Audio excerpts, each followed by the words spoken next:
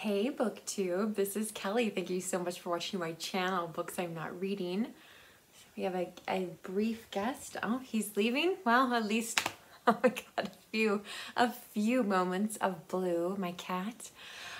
So I'm not sure I picked the greatest time to film the what's cheering me up video that Gina from Gina Stan Your Books has kind of turned into a tag. But I would love to know in the comment section what is cheering you up. Have you read a great book, seen a great film? Did something exciting happen in your life lately? So please feel free to share that with me. That would cheer me up to hear from all of you in the comment section down below. So I did come up with a few things that are cheering me up in spite of the fact that I picked the worst day to film this. I literally cried at my desk today. So yeah, it's and there's just other things going on in my personal life that are just really hard, and I'm not really sure how to cope with it. But some things that are cheering me up. So I am super excited for summer reading. And I have been thinking about making my own summer reading fake crate, which I did last year. I haven't decided on a theme yet. I'm thinking of using the theme that our local library will be using, but I'd love to hear from you guys if you have like a cool, what would be a really cool summer reading theme for adults? Because I don't think summer reading should just be for kids. So that is cheering me up, along with my card. Somehow Alice, she's a little bit messy at the moment. Need to tidy some things up. But yeah, there's really a lot going on my Alice cart. I never expected to enjoy having a library cart so much. It just really helps for me to focus and think about things.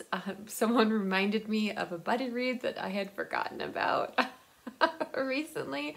So that book got added to the cart so that I won't forget again. Another thing that's been cheering me up are my new specs. I don't know how well you can see them, but yeah, I like them. I like them a lot. They slide down my nose a little bit, so I may have to go and get them adjusted. But Carm did pick up on the new specs in my Friday Reads video, so kudos to him. They made me nauseous for an entire day. My eye doctor was like, you're gonna hate me for like the next 2 or 3 weeks. And that first day I was like, oh man, if the next 2 or 3 weeks are like this, it's gonna be really bad. But it was just a day, and then yeah, like my eyes are still getting adjusted to them, but I think it's a better prescription. I have really terrible eyesight. So let's see. Oh, Jason bought me a very cool shirt. It's in my favorite pale blue color. It says Society of Obstinate Headstrong Girls, which is of course a reference to Pride and Prejudice. And I'm so excited about Jane Austen July this year. Oh, it'll be so much fun. So that shirt is just making me excited for Jane Austen July, and the shirt itself was just a very sweet gesture. The cat is always cheering me up. He is such a sweetheart, and I just can't blame him for much, including the partial destruction of my ribbon. I don't know, let's see. Can you see the holes? Look at all those holes. I turned my back for a minute and the cat has gone after my BookTube journal. So anyway, I've been keeping track of how many pages I've read in things because I'm a geek. like that, but it's helping me keep on track. So anyway, I just thought I'd share with you a funny blue thing that he just did this morning. The other thing that has been cheering me up is the Great Pottery Throwdown. Now, I love all these kind of like do-it-yourself sort of amateur reality shows. There's no monetary prize, like there's just like a cake stand or a piece of pottery. And they always, I think they do such a great job of picking nice people. Like there's never anybody like backstabbing somebody else, right, in any of these things. So the Great Pottery Throwdown has really taken me back to when I was growing up, and my mom was an art teacher, and in her studio, I think she had maybe 4, maybe 6 pottery wheels. There were kilns, and I don't remember ever making anything on the wheel, but I have tons and tons of stuff that my parents made. But the really special ones, maybe they're not really special since nobody in my family made them, but my grandmother bought a set of dishes from a very, very expensive kind of art gallery, also dishes, store where she lived, and I demanded that I get to inherit the dishes. So these are my plates. These are they're hand thrown. Let's see. There's the mark on the back there, and yeah, and so, but I know they're hand thrown because when I stack them in the cupboard, like they're not all completely even. They don't stack evenly. So they were not made in a mold. And just to give you an idea of the contrast, so there's one. Here's another one, right? I mean, it's the same kind of color thing, but it's just, there's just a lot going on. And I've loved these dishes. I have 6 plates, 4 kind of pasta bowls, 4 soup bowls, and then we have some mugs. We did lose some of the mugs when we moved into the house. I'm not really sure how that happened, but it did nonetheless. Anyway, so I have like just really grown to love like watching people actually make things. I have so many super, super creative, talented friends. We started season 2 of the Great Pottery Throwdown, and I'm loving it. Really, it is cheering me up quite a bit.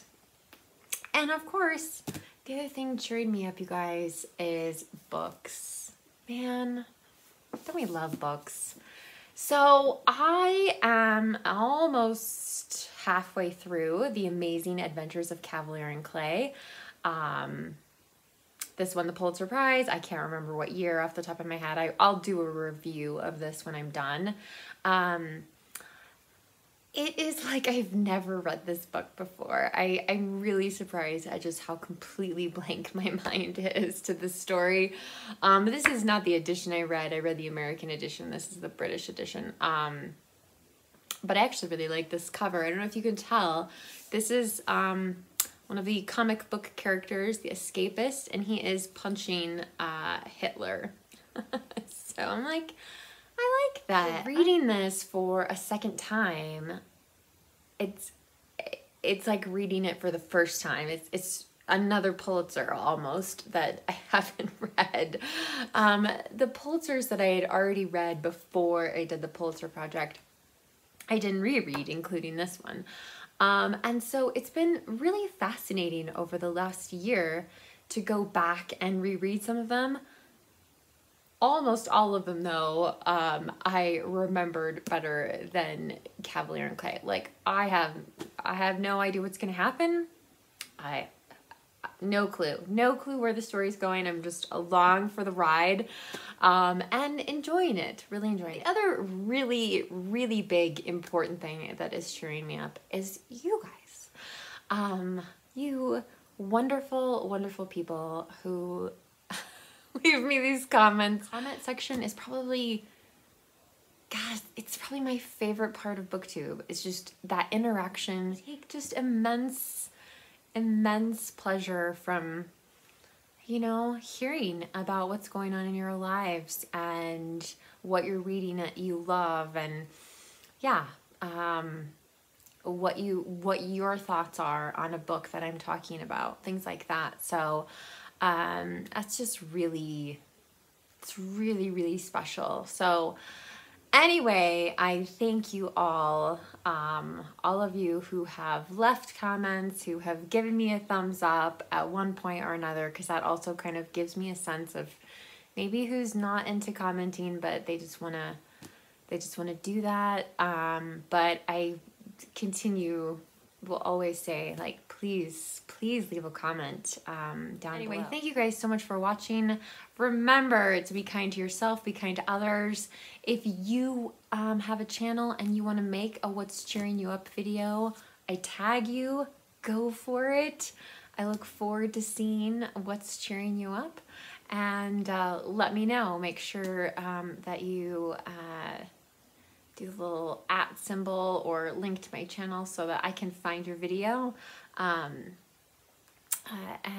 enjoy that. So, all right, you guys, I've rambled on enough. Thanks so much for watching BookTube, and I'll talk to you soon. Bye.